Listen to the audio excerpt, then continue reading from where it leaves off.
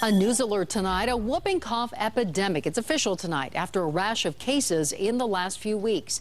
7 News reporter Jaclyn Allen live at the State Health Department. Jaclyn, doctors there are worried this epidemic is about to get even worse.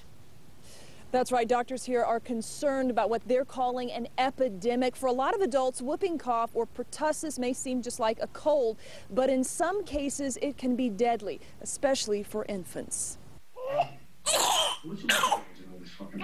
The sound of whooping cough.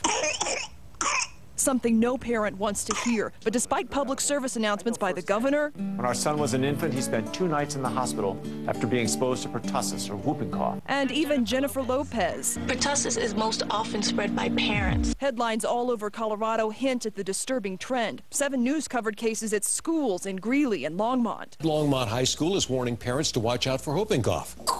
For the last 5 years, Colorado averaged 158 whooping cough cases between January and August. But in the same time period this year, that number shot up to 715. I think that is a lot. Dr. Yes, Wendy Bamberg with the State Health Department says it's normal to see increases in pertussis every 3 to 5 years, and we're overdue for a spike. But this is different. We usually see those increases when kids go back to school. This year it's a little bit early, so we're concerned that those numbers are going to continue to increase as the school year begins. And as this YouTube video shows, infants are the most vulnerable. The reason doctors, politicians, and celebrities alike are now asking everyone to get vaccinated. What would you do if your baby caught this from you?